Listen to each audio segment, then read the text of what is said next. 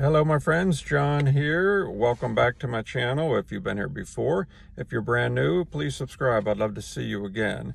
And quickly, as always, I just want to thank you. I appreciate the likes and the shares and the things that help grow this channel, as well as thank you to anyone that's sown a seed.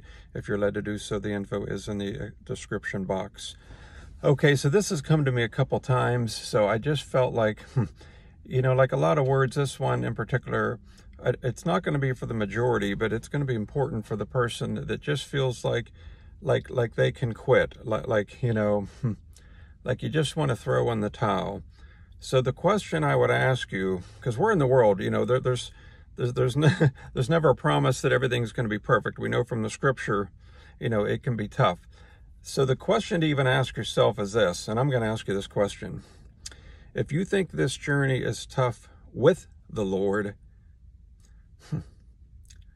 what do you think it would be like without him?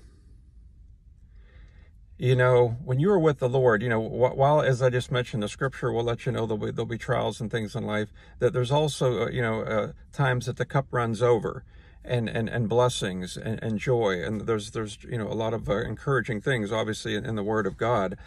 So there's always that hope. But if you just say, in your own words, Lord, I'm just kind of done with you. I can't do it anymore. Then you don't have the hope, because there's always situations that and I believe there'll just be testimonies about this, even including from me, that when it looked like there was.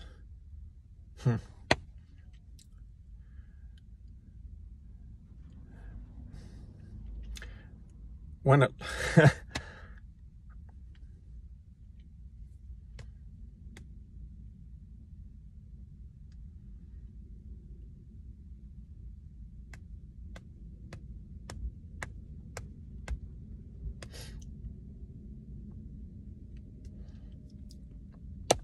I'm sorry.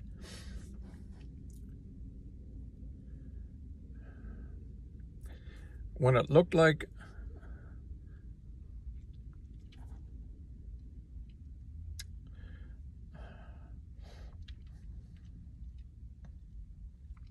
there was nothing, he moved. I even speak that over you. May you give a testimony. May we both do it. It looked like there was nothing, and he moved. Stay with him. Stay with him no matter what. Stay with him.